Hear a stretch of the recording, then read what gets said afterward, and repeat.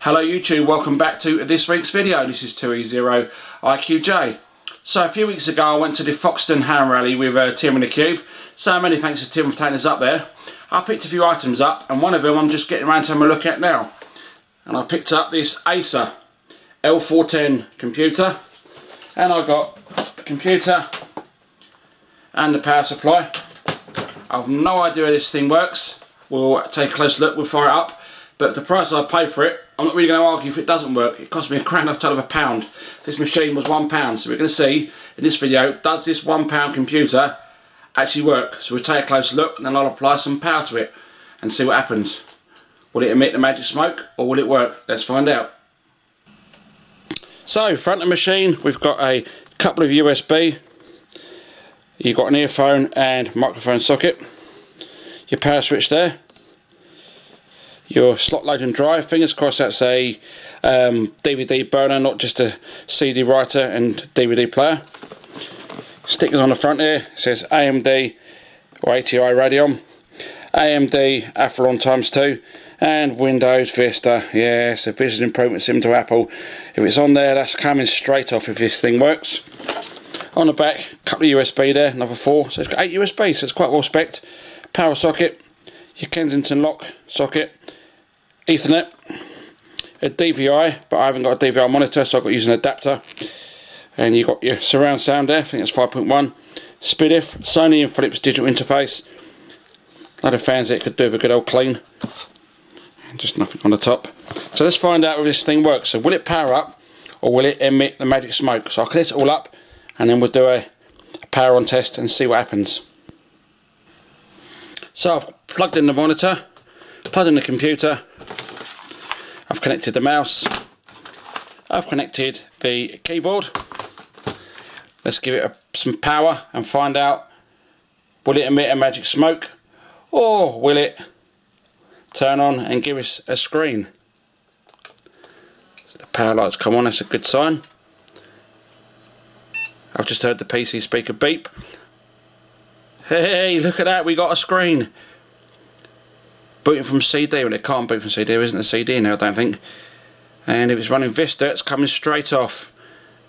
Nope, it's running Linux Mint. I'm still going to have to reinstall Mint because it's going to be a password. Hopefully there won't be a login screen. If there is a login screen, then I'll have to use the old live CD to get round it, see what's on the hard drive, and then do a reinstall.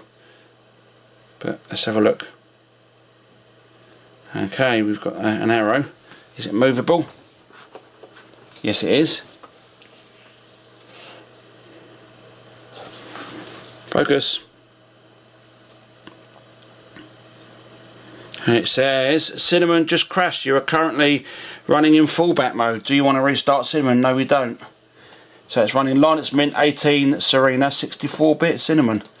So let's have a look at its spec if we can find a spec. Menu. Control center.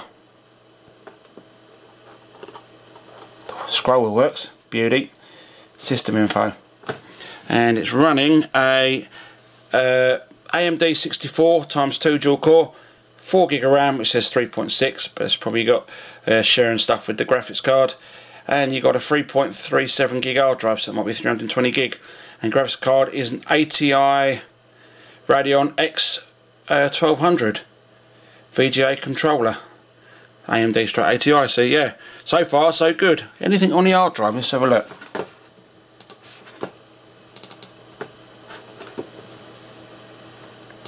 Documents, nothing. Downloads, nothing. Music, nothing. Pictures, nothing. Public, nothing. And templates, nothing. And last but not least, videos. There is nothing. So there's nothing on the hard drive. I'm still going to have to do a reinstall of it though, because I want to put my own password on there so I can reinstall stuff. Come on, focus. That's better, it's focused. So there we go, the £1 PC, and it's a working winner winner chicken dinner. Now I had no real way of capturing it. I just had to point the camera to the screen and it kept going out of focus, so sorry about that. Nothing I could have done with that. But for the £1 PC, it's working a treat. So what am I using it for? I'm going to... that one there. Oh, well, maybe it's just effective screensaver. What am I going to use it for? I'm going to use it probably for a open source emulator, so retro gaming machine. Use it, plaster it with some ROMs, use it to play Mega Drive stuff, Master System games, that sort of thing. And who knows, I could use it for my ham radio software. Use it to program radios and use it for FT8 because it's got the old lining on the front there. So hopefully the next video, or if the next video comes up, Lights and Ham Radio, you never know, I could be recording this on the £1 PC. Should take the recording software and my Snowball microphone. So I'm going to reinstall Linux and have a little play with it. I'd like to say thank you very much for watching this video, and I'll catch you in the next one. Thank you to all new subscribers. 7 3s, this is 2E0, HiQJ. £1 PC, it worked a treat. Bargain. Catch you later.